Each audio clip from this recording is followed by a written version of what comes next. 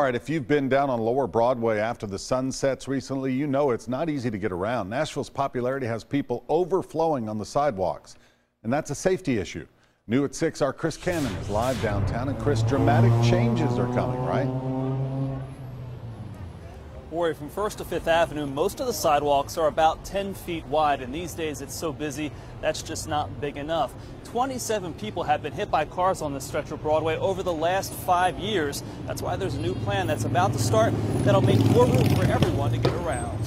Well, they're gonna put me in the movies. The honky-tonks on Lower Broadway are uniquely Nashville. All I gotta do is act naturally. There's nowhere like this anywhere else in the world where, you know, there's just bar after bar after bar of free entertainment with world-class musicians. More and more people are coming to hear country music, and that's causing some growing pains down here.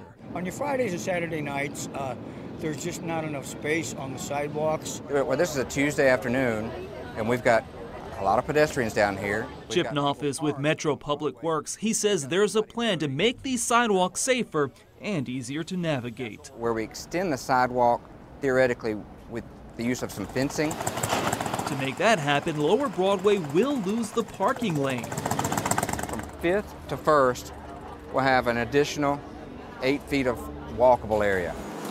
That'll leave 2 lanes of traffic in each direction with a dedicated loading zone. That's a change musicians are looking forward to.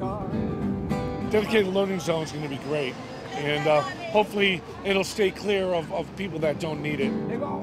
But making these sidewalks safer is the main goal of the plan. That overflow, that spillover on that Saturday night that you experience or I experience is now going to be in a protected walking area. And that's what we want. We want protection for these pedestrians.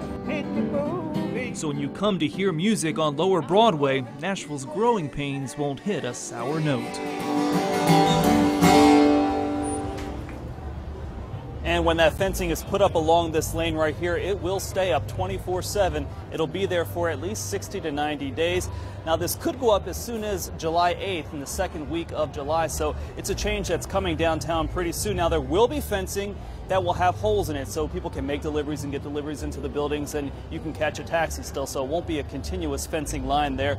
Now, you will see these barricades up for the temporary ones. Now, if this does become a permanent fixture downtown, they'll put a more decorative type of barricade up to make it look a little nicer.